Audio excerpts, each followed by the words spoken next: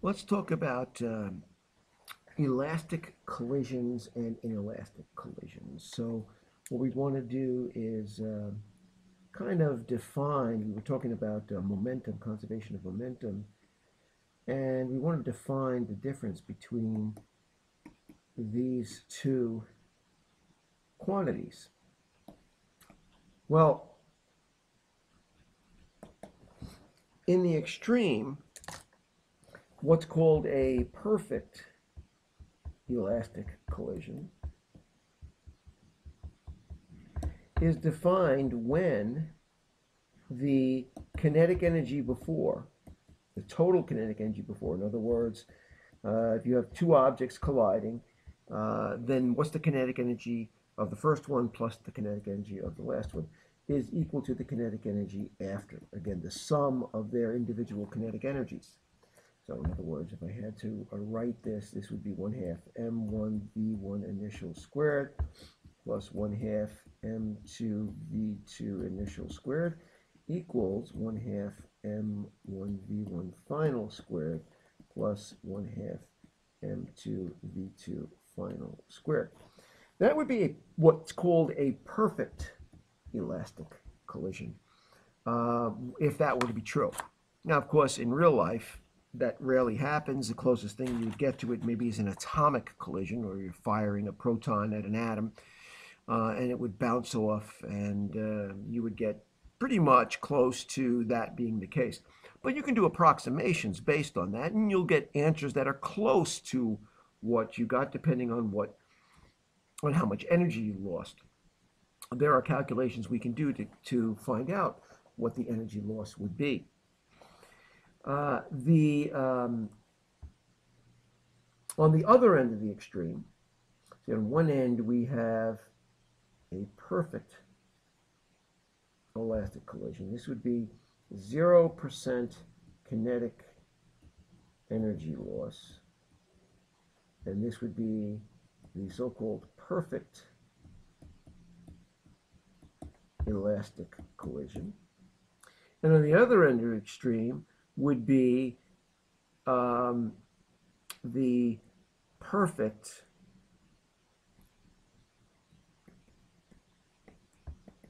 I put that in quotes, inelastic collision. That's where you lose a tremendous amount of kinetic energy. I guess you could write here 100% energy loss. Imagine a bullet being fired into a block, and the block was bolted down to the table. Well, that's it. It lost all the kinetic energy, was gone. It's probably closer to like 99.9% is what you get if you fire a bullet into a very heavy mass. You practically lose all the kinetic energy. Or so you could get as much as 100%. So on those are the two extremes. So a perfect inelastic collision is basically there's a large energy loss. It's not necessarily 100%. Perfect inelastic collision would be something that occurs is when the two objects stick together. Otherwise, it's not a perfect after the collision. Otherwise, it's not a perfect inelastic collision.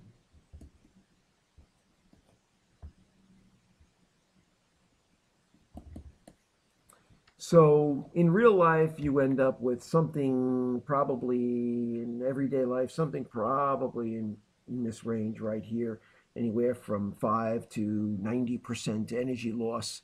And you can do the equations and see what happens after you get the numbers, and we'll take a look at that maybe.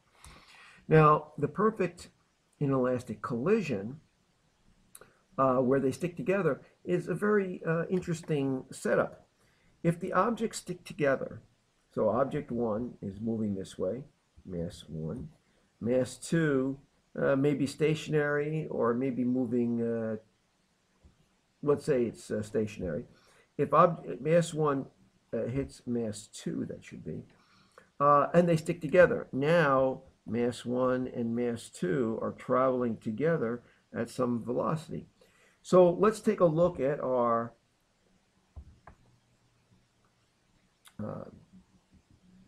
conservation of momentum equation.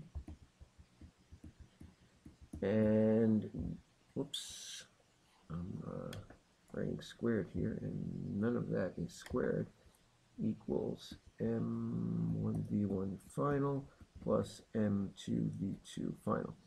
And again, this is for the perfect inelastic collision where they stick together. Well, if they stick together at the end, which is right here, okay, what must be true of their final velocities? They must be the same. They're stuck together. They're moving at the same. So we can write this as m1v1 initial plus m2v2 initial equals m1v final, right? It's the same as the other one, plus m2v final. Well, now what can I do with that equation? If you said factor out the masses, then you were correct.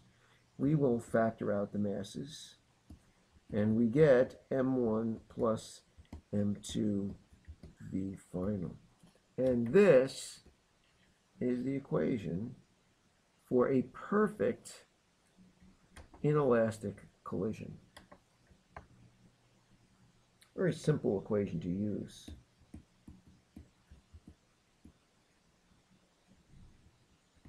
Perfect inelastic collision.